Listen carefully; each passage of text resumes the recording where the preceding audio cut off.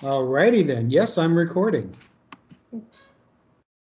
All right. So, long overdue episode of The Metallist, and the return after many, many months of Mrs. Metallist. There she is. So this is kind of an impromptu thing we're doing tonight. This sort of started, less than an hour ago, right? We were discussing the band Dokken, which is definitely under the category of things hard rock and metal, right?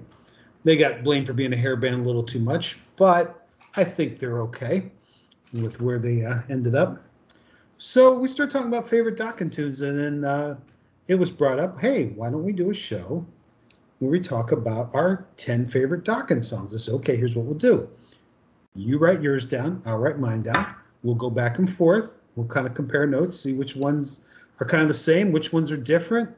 So we're going to just do that. We're just going to start off with number 10, and I'll let you go first. So what's your number 10 favorite Dokken song? Alone Again. Alone Again. Okay, the big ballad.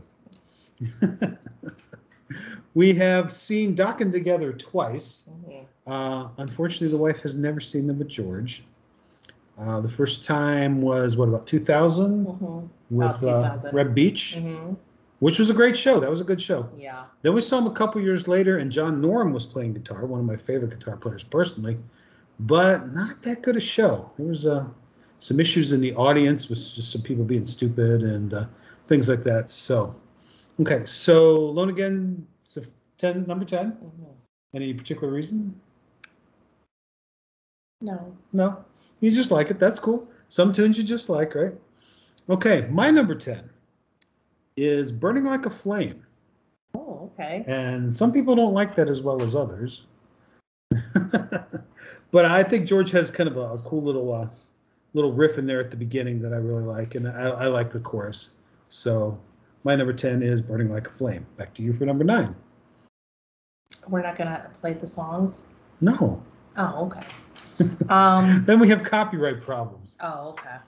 Number 9 is One. Oh, that's a good one. That's a good one. That was from Erase the Slate. That was the album with Reb Beach. And that's actually a Three Dog Night cover. Nice. Nice choice. I love Three Dog Night. Yeah, she does in fact like Three Dog Night. Yes. If they'd have done Never Been to Spain, you'd have really went nuts. Yes. But yeah, that's a really good cover. That's a good one. That's a good cover. Another one is From the Beginning. They did an Emerson Lake and Palmer thing. I think that's on Dysfunctional, and then they had it on One Live Night. So that's a good choice. Yeah, I like that one. My number 9 is Heaven Sent. And again, kind of a cool little solo from George on that one. You'll find a lot of mine are kind of more George related. I think hers are going to be a little more Don related. But yeah, like cool little kind of subdued solo from Can't you just from play George. a little snippet of it? No, dear. Oh, okay. Then I have to pull up YouTube and have all that stuff ready to go. Okay. But maybe we'll try to do some reaction videos maybe where we actually do, listen to some stuff. And hopefully we won't get pulled down for copyright. I don't think we're popular enough yet to be copyrighted, but we'll see. Right. Okay. So Heaven Sent for number 9. Going back to you for number 8. Number 8, From the Beginning. Ah, I just mentioned that. And here she is. So she's kind of digging the covers. That's cool. I love it. That's cool. Yeah, that's a good one. Mm-hmm. We were big fans of the One Live Night album and CD.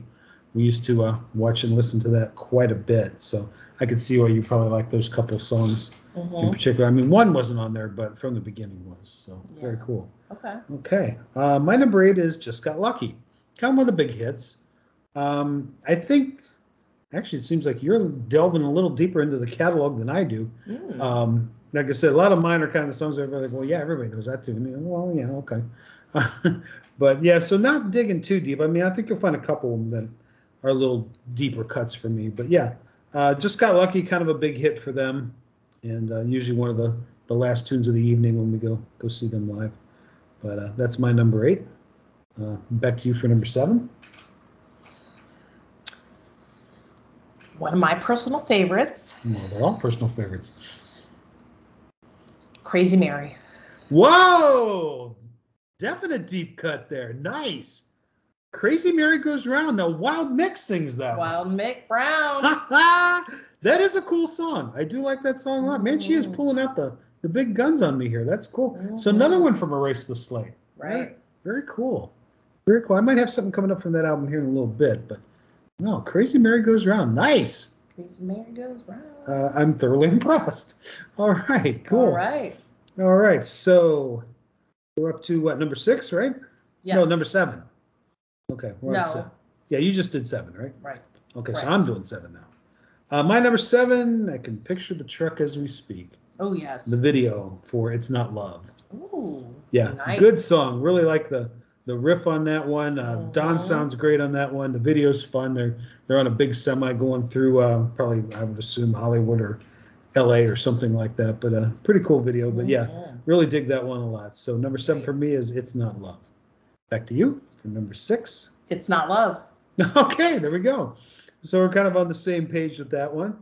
You're a big fan of the video too. Oh, yes. Big fan. Yeah, I love it. Yeah, it's a fun video. Yeah. I like the part. You remember the part where Don is up above Mick, and all of a sudden Mick just throws the stick up. Remember that? Stick, yeah, And Don's like, that's a fun video. And most of these songs did have videos, so we kind of have the visual with those guys. But again, like I said, they weren't a particularly good hair band. I mean, they were better than a hair band in my opinion.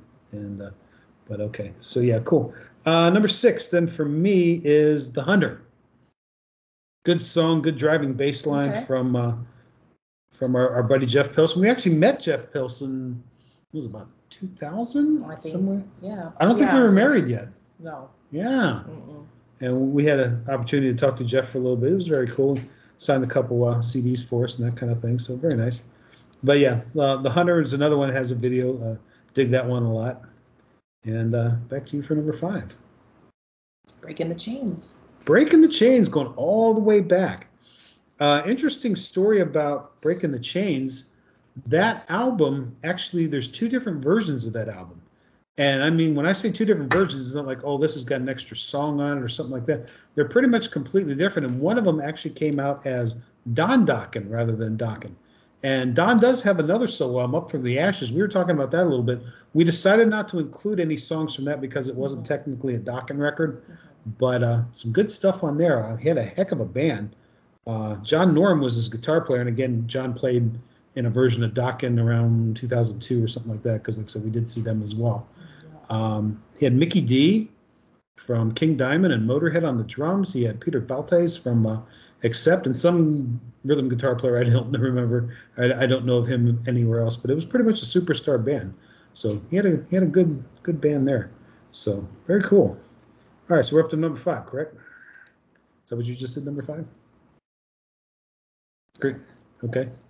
All right, so my number 5 is Erase the Slate, title track from that album. Nice. Pretty heavy rocking song. I like that one a lot. They lead the album off with that one. But she mentioned a couple other good tracks from that album.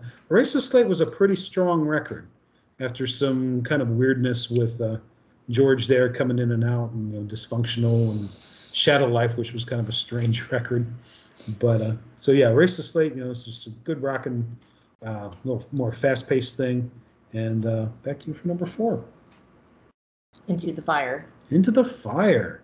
Good call. Yeah, that's Into the Fire. Exactly. Okay.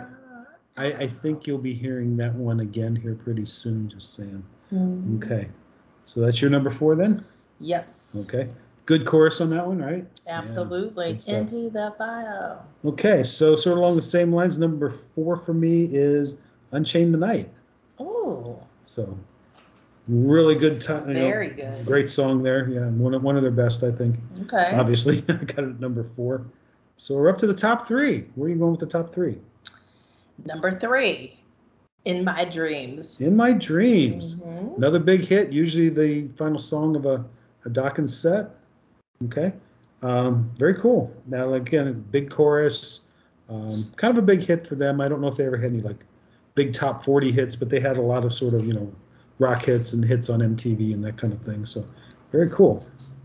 All right. Oh, here we go. Where are we going? Number 2. We're up to number 2, or no? I didn't do my 3rd yet, have I? My 3rd is Into the Fire, which I think you already mentioned. Yeah, that was number 4. Yeah. So that's my number 3. So I like it even a little better than you do. So yeah, classic song there. Very cool. Now we're up to your number 2. The Hunter. The Hunter. Good call. I had that one a little further up my list, but yeah, another great song. What do you like about The Hunter? It's just raw. Yeah. Like I Right? said, good It's driving raw. bass from Jeff. Right. Yeah, very cool. Okay. It just, they lay the track down. Yeah. Mm, Yeah, they definitely got a good groove on that one. I they agree. do. Absolutely. All right, back to me for number 2. My number 2 is Lightning Strikes Again. Oh, that's a good one. Yeah. Another, like I said, another kind of heavy rocker one, but yeah. Some good vocals from Don on that one. Unfortunately, if you've seen any videos of Don recently, the voice is gone. It's sad. It's sad. And the weird part is George keeps showing up at his shows. I'm like going, guys, where were you like 20 years ago doing this? Should have been doing it back then, but that's all right. Okay, here we are. Top of the list. What do we got? Is it my turn? It is. Just Got Lucky. Ah, good song. Very good song. Like I say again, that one was a little further up my list, but no complaints for that one. Just Got Lucky is your number 1. Very cool. Just Got Lucky. Okay, good stuff. So my number 1 is a little bit of an oddball tune, but it's one I really like. I love George's riffs on this one, and my number 1 is When Heaven Comes Down. That's a good one too. Do you remember that one? I do remember that one. But yeah, it's funny because sometimes when, like you say, on your list and stuff, when you said like One and Crazy Mary, I'm like, oh, those are great songs. I didn't think of those. Exactly. And that's the fun part. You think of different things than I think. Right. And, the folks out there think of different things as well. So, yeah, my number 1 is When Heaven Comes Down.